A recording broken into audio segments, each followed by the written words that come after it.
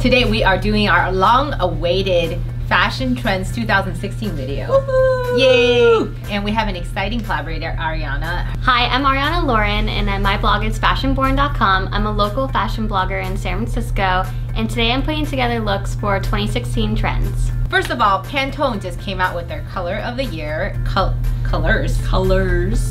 And they are what Corinne is wearing. I'm featuring Rose Quartz and Serenity. That's right. So Pantone also released a statement saying that the colors of the year are dependent on or are related to the gender duality. That is a trend that's going on right now. Mm-hmm. And I guess that you can kind of say that baby blue stands for the boy baby and rose gold stands for the if girl we want to baby. be, you know, socially. I know we're mothers, so that's all top of mind for us. Yeah, so along with those lines, we're going to talk about one of our trends that we're forecasting, which is androgyny. Caitlyn Jenner and celebrities like Ruby Rose have really highlighted, along with their personal philosophy, the definition of what it is being a man and what it is being a woman. I think it's really just the philosophical and social expectation of what it means to be a man versus a woman has shifted a lot, and the line has blurred. As a result, the visual representation of your daily outfit has also blurred. There's no such thing as, oh, that outfit is for a man and that outfit is for a woman, because what defines a man, what defines a woman. So androgyny is a big trend, and you're seeing sort of the cut of blazers for women being not so much cinched at the waist, but a little longer. A little more straight? A little bit more straight, like you'll see that with Rag & Bone, Theory, blazers, and even pants. They are a little shorter, so you can show off your socks, more like Annie Hall look. So that's also a little bit more androgyny. Another trend we're seeing is streetwear. It probably suits a certain type of personality. And that's been making a big rise quite a bit in the last 2 to 3 years. Yeah. So it's just extending onwards to next year. Yeah. So streetwear is, I think, made popular by hip hop artists traditionally. Yeah.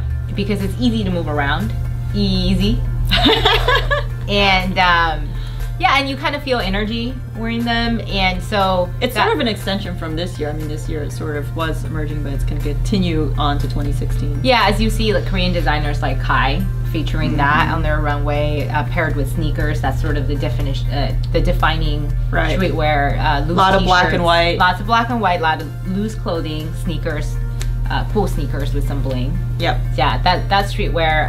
I'm also seeing that people are transforming streetwear into somewhat work appropriate wear as well, meaning blazers and maybe shirts that look like they could be streetwear. You know, white shirts redone. Yeah, white shirts redone, blazers redone.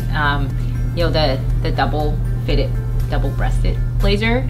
So we're seeing more white shirts with like straight lines and like long fit that goes along with the androgynous look. Yeah, along with just even the rise of boyfriend jeans and boyfriend shirts. That's sort of defining the androgyny. Another trend we're seeing is romanticism, going back to Pantone. The concept of romanticism actually came from the 19th century, and you think Jane Austen, think turn of the century, where women are wearing lace, they're wearing corset, and Spanish influence is also big now. And historically, romantic era is really about heightening your emotions, highlighting the moment, whether you're feeling love, whether you're feeling yearning, whether you're feeling anger. Accentuating the senses. Exactly, you're slowing your pace. And so that also partnered with the end of the French Revolution and Industrial Revolution, making lace a lot more available. So it's really put more thought on imagination, the moment, sort of the focal point of the visual representation of things. And the other trend that is usually associated with romantic looks is the incorporation of nature, because the concept of romanticism is usually focused on the self. So the person is usually alone. Imagine Jane Austen walking alone. So that seems to be highlighted a lot in terms of the romantic trend, and that expressed into clothing is more delicate material, non-machine washable, which is something I'm not going to wear. And off the shoulder to accentuate like neckline, the neckline and the sensuality, erogenous zones of your neck. Yes. Wow, you just made it sound so romantic. And the sleeves, bigger sleeves, Spanish puffy sleeves. So Spanish is really going to be part of the whole Romanticism. Yeah, and we also saw Michael Kors, Proenza Schuler having that on the runway as well. And that's also highlighting some of the Romanticism trend that we're seeing. So 70s will continue to be a trend in 2016. And I think that's also in some ways related to the romantic trend. It's a freedom of expression in your deep statement. 70s has a huge influence in San Francisco specifically because a lot of people associate that with the hippie movement, which started in Haight-Ashbury here in San Francisco. With 70s, you know, people are really embracing some bold colors. Also the shapes with bell bottoms, bell sleeves, flare, denim on denim, showing a little bit of waist if you didn't eat too much during Thanksgiving, like I did. That's why it's 2016, not spring 2016. I'll pull off a look.